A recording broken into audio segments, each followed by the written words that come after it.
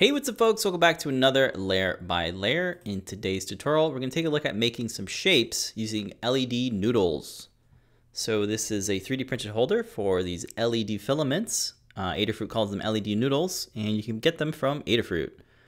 So the LED noodles can be press fitted into these little 3D printed holders. I have a couple different shapes, and I'll show you folks how to design different letters and different shapes using Fusion 360. But first I want to jump into our Learn Guide that really takes these shapes to the next level. So if we go over to the Learn Guide, we created an LED noodle lantern. We basically took one of each color of the noodles and we mounted them vertically in this cool sci-fi inspired container. And all the noodles are, press fitted into these 3D printed holders. And then the 3D printed holders are kind of arranged in these mounting brackets that allow them to be, vertically mounted. They look really cool, and you can do lots of things with the LEDs, like fade them in and out, create different animation patterns, that sort of stuff. So check out this Learn Guide. And for getting the Adafruit noodles, adafruit.com, search for Nudes, is what we call them for short. And there's different ones. Be sure to sign up to get notified when they're back in stock. I used all of my noodles up, and I actually only have this one on hand. So this is 130 millimeters long in length. But one thing to note is when you're designing a holder, it's actually, you don't want to create your holder to be exactly 130 millimeters long. You actually want to go under a bit. So I definitely recommend calipers, measuring them out. If you just measure, from here to this end without the metal contacts, you'll actually get somewhere around like 110, 115 millimeters, which is, enough to make or break a design. So just measure that out, and we'll keep that in mind. And I'll also show you some tips on keeping track of the length of your shape when you're designing it in Fusion 360. So let's go ahead and jump into, we'll jump into Fusion, but take a look at neon letters, like the alphabet. You notice that to do an alphabet with neons, you kind of want to have a shape that doesn't close in on itself. So for example, if you want to do like a spelled out word, you can see that it's doing like this cursive writing, and it's just a single line. So keep that in mind when you're trying to make a shape. It's like, how do I make a shape where it doesn't close in on itself? Because it can become difficult to do. There's various techniques to do it, but we're going to keep it simple and just make a shape that that just doesn't close in on itself. For example, when you saw the R doesn't close in on itself. It just kind of wraps around. So, you can do some Google searching and search for different fonts that might inspire you if you're doing letters. If you're doing different shapes, like the heart, you can see you want to be careful with how close these ends. You don't want them to touch. So something like this, you want to either use some sheathing to avoid a short circuit. So that's one thing. Another thing that I want to note, this feature is there is a little bit of a kind of a covering here, and that allows the noodle to kind of stay secured so it won't pop out. So that's kind of a nice little feature, and we'll do all that stuff in Fusion. And you can print this without any support material. It prints flat on the bed. And they print pretty quick. This took like 10 minutes to print. So with all that, let's go ahead and jump into Fusion 360. So here's the letter in Fusion 360. It's the R, and we also have that heart shape. So what I'll do is I'll make a new letter. I'll probably make like a Z. I think the letter Z would be kind of easy. So I'm going to start off with a new sketch. And I will draw on the floor here, on the floor plane. I want to have it be about the same height. So let's just bring out our line tool, and we'll start making our Z shape. I'll start somewhere over here in the bottom and just kind of draw it out like that, and then hit escape to stop. So there's our Z shape. When you double click a line, if your line is connected to other lines, at the bottom here you'll see that the length of it is 100 millimeters. So we can make it a little bit longer. Let me start adding some dimensions, but before I do, I just want to note some of the automatic constraints that were added here. Notably this one here, it's called the parallel constraint. You can see down here what it is. It's the parallel constraint. And it's basically saying this shall always be parallel with that one. And then this right here is a horizontal constraint. That just says that this line should always be horizontally or vertically set up. So it can't do an angle like that. Like this line that I selected that has an angle. So let's give this a length. Let's go with 30. And then I want this line up here to be the exact same line as this one down here. So let's use the equal constraint. So we'll say this needs to be equal with that. And that's okay. That looks good. Next thing I want to do is I want to add a, I want to select this line, hold down Shift and select that line, and then hit D on my keyboard for a dimension. And then I'll let me do an angle.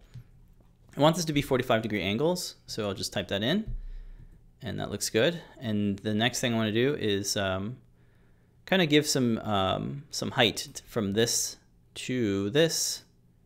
How much height I want to do? Probably about 40. Hit OK. And then that's kind of it right there. We can click and drag it to move it around if we want, but really I don't think that's anything else I want to change.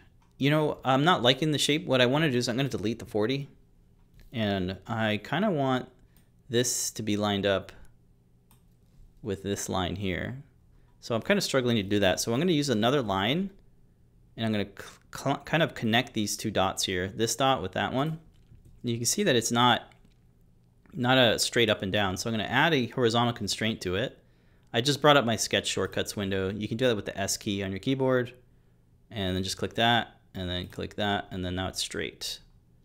So that'll always be straight. But the next thing I want to do is hold that line, like click on it, and then hit the X key on my keyboard, and that makes it a construction line. So I don't have to worry about the construction line closing the path. So now I can select this bit, and it tells me the length. It's 102 millimeters, so I can go a little bit taller now. I think what's making the shape a little bit hard is the 45-degree angles. So let's change that to something like less, like 35. Or more in this case. Let's do 50. Let's try 60. That's too much. Let's do 55, 52. Let's get rid of the, who cares about the, having a thing. Let's make the height really what we want, 40 degrees or 48 millimeters. And now you can see it's pretty much locked in there. That's good. I'm pretty happy with that. It matches up with the length here. Maybe a 42 would be better. There you go. That's a little bit better. So I'm just referencing the size of this. And then when I double click on that line, it gives me a length of 111. That's going to be about fine, because what I found is that when you start creating the extrusion for this, your length never is the same, because it's just the nature of it. So let's go ahead and say we like that, hit OK. And then the way to extrude this out is with the extrude, but you want to change the type from extrude to thin extrude. So you just select that, and now you're able to select that line, that path that we created. And the first thing I'll do is I'll change the distance. So let's make that, the distance is how thick do you want, well, not how thick, but how tall you want this thing to be. So I want it to be 3 millimeters tall. And then the wall thickness, this is how thick you want it to be. So I'm going to make it 4, and that is really the number that you want to do, 4 millimeters. And you can see here the wall location, you can switch that around. You have 3 different options, so play around with the options. I think the center option works the best for us. And you can see here it's already bigger than our R. So I already know I'm going to have to change this dimension here of the construction line, because it's kind of defining our height. And then the operation set to new body. So I'll hit OK. Now right click on the sketch and then say show dimensions. Just so that way we don't have to go inside the sketch and have to edit the dimension. We can just edit it here and see our changes apply. So let's change that 42 to 40. That looks good. Looks better. It's still a little bit tall, so let me make it maybe 38. Yeah. And then maybe move it up a bit. It doesn't matter where it is, because we'll just center it in our slicer program. But I just want to, line it up, be as kind of accurate as I can. And you could also make this like thinner if you want. So maybe instead of 30, we do like 26. And that just looks, to me, that's just proportionately looks better. But it's up to you, however you want to do it. So let me double click that line again and see it's about 98 millimeters. So, you can decide what you want to be bigger. If we had it be taller, it wouldn't match our R, so maybe this is good at 30 millimeters in length, and then we can see it's about 100. Maybe we want even more, but like I said, it's all about testing, so let's leave it at that. Now the next thing I want to do is actually round out these corners. You'll notice that we have some really nice radiuses here when you're bending your thing, and there's also a note here in the Learn Guide for the noodles. Under physical properties, there's something called bend limits, and you really want to be aware of your per axis bend radius. So you can read through this, but basically you can't like make a super sharp bend. It's just the nature of the thickness of the filament won't let you do that. So what I'm going to do is I'm going to add some fillets, and I found that these internal corners here are really sharp, so I'm going to give them a 0.25 millimeter fillet and hit OK. Actually, you can go back into the fillet, hit the plus sign, and then add these sharp corners on the outside. And because we hit plus, it's a different fillet. So instead of having to create two fillet features in your timeline, you can just do it all in one fillet.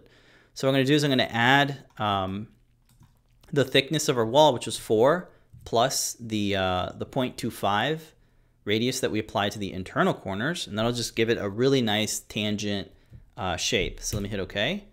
And now we're ready to start sweeping our channel. So to create this internal channel for our filament to press fit into, we will go on one of these edges here, one of the end caps, have it selected, and then just create a sketch in there. I want to bring in the geometry from this, so I'll select it again and hit the hotkey P on my keyboard, and that'll project in that the edges from that surface. So I'll hit OK, and now you can see it shows up pink, kind of pinkish purple. And then the next thing I'll do is I want to create a rectangle on the inside of this. So I got my rectangle tool, my regular 2-point rectangle. I'm just going to draw a rectangle freehand like that. And what I'll do is I'll select this top edge, this top line rather, and then hold down Shift and select that top line. And then I'll bring up my, my sketch model toolbox, and I will say I want those two to be midpoint constraint, so it'll always be in the center of that line. And then I'll select this line over here and apply a dimension to it. I want this to be 2 millimeters in length, and then I want this line to be 1 millimeters in length. So it's a 2 by 1. Next thing I'll do is I'll grab my line tool, and here's a cool trick to create a curve. If you click and hold down your mouse button and start moving, you'll start creating a curve here. You see how that curve is affecting where I am, where my cursor is. So I'm still holding down my mouse button, and I'll hover over this this corner here. And then you can see that there's a square icon. If I let go of my mouse button, now it's applied. So now I have this really easy, very tangent. You can even see that there is a tangent constraint. So that says that this will always be tangent with this, which is really cool, which is what we want. And then to kind of close this out, I'll select this line here. I don't want it to separate my shape. So I'm going to hit the X key on my keyboard, and that makes it a dotted line, which means it's just a construction line, and it won't intersect my my path here. You can see that there. Yeah, and the next thing I want to do is I want to create a shape so that I can have something that covers over. You see kind of how this one is, so it's kind of covering it over, and that's going to allow our noodle to thread in, and it won't pop out because this top cover here, this top roof, will keep the filament, in place. So to do that, I'll just create another rectangle, 2-point rectangle, just like that, freehand. And then you could just click and drag the corners and just drag and drop them on the corresponding corners. Sometimes Fusion will be like, I don't like you. Like it won't move right now. It really is annoying sometimes. I really can't move it. So I'm going to double click it, delete it, try again. You know what? Let's use our shortcuts because clicking and dragging sometimes freaks out Fusion. So let's try this method instead. I got my sketch shortcuts open. I'm going to click on coincident because that's actually what we're doing. We want this corner to be coincident with that corner, and we want that corner to be coincident with this corner, and that's done. That works better. Now the only dimension we want to apply is to this line. Let's make it 1 millimeter. Actually, sorry, 2 millimeters. And then what we want to do is grab our line tool again, and we'll do that same trick to create that curve like we did down here. but this time we're gonna do it up here. So click, hold down the mouse button, start curving out, and then just drop it here. And that's it, there's our shape. Now we can create our top roof, and then we can use this shape to do a sweep along our shape. So let's get out of here. Let's say finish sketch. And I'll bring up the sweep feature. So let's select sweep. And then for the profile, we'll select our internal thing here.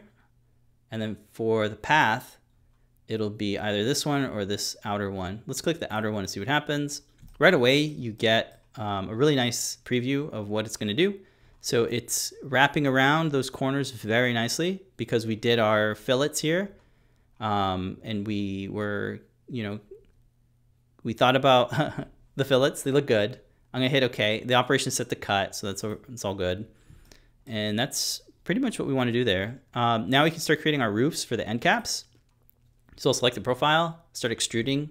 I need to go the opposite way, so I'll put negative, and I found 2 millimeters of distance works well here, so I'll hit OK. Now, unfortunately, we can't like mirror that. I'd love to mirror it, but I really can't. So we'll have to create the same stuff on this cap, on this opposite end. So again, select surface, create a sketch, select the surface, project it in. And then really all we need to do is that rectangle again. So let's make a rectangle.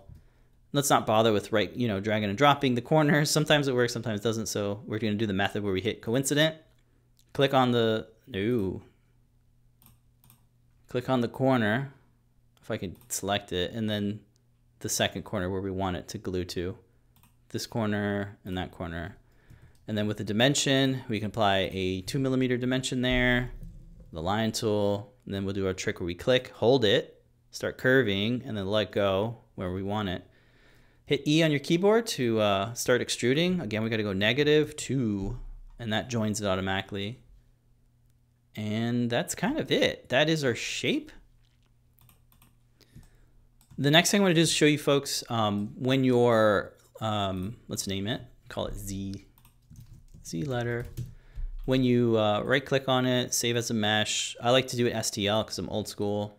So let's try it 3MF to be new school. Hit OK. I'll save it here as letter Z. And then I'm using Cura. This is my STL. Let me delete that and bring in the 3MF if I can find it. Under shapes, 3MF.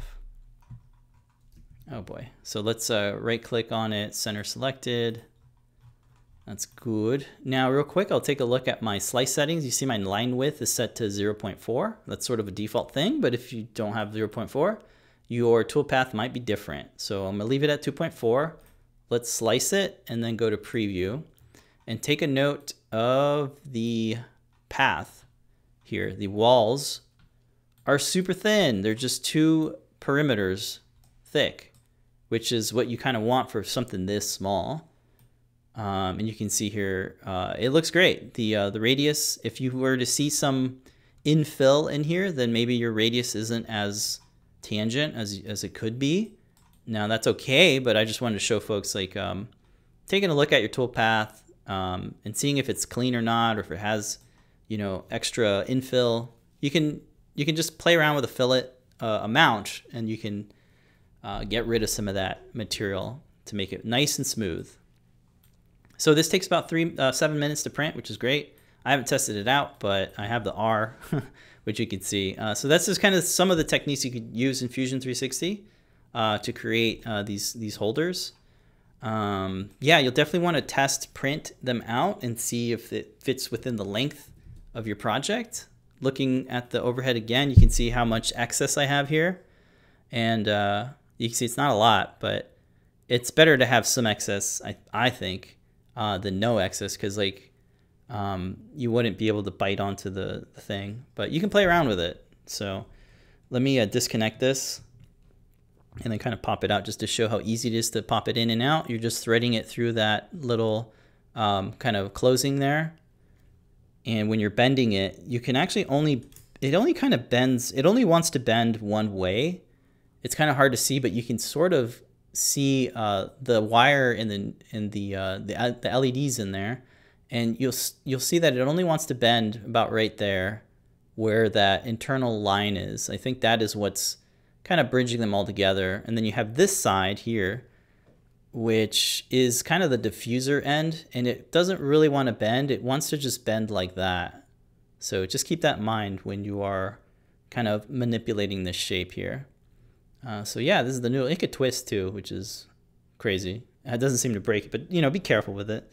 There's some notable things like knowing what the anode or the positive end, it has a hole in here. It's hard to see, but there's a hole there. And then over here, there's no hole, right? You always want to use a choke resistor. This is 220. If you have a different LiPo battery, then you'll want to adjust accordingly. You can use an LED calculator to figure out what resistor you want, but this is a 3.7 volt battery pack wired up to a breadboard. We got our choke resistor. The resistor can go on either end. If you want more information, like I said, go to the Learn Guide. But let's wire this up again in freeform. So just making sure that the hole is visible for positive lead, no hole for your negative lead, and it should just power on automatically. There it is. It looks really nice. It looks like a noodle that you can eat, and very flexible. It looks really nice in person. All over the camera, you can kind of start seeing the individual LEDs. But yeah, that is a little demo of the LED noodles. That's going to do it for this tutorial. Don't forget to check out all the links in the description.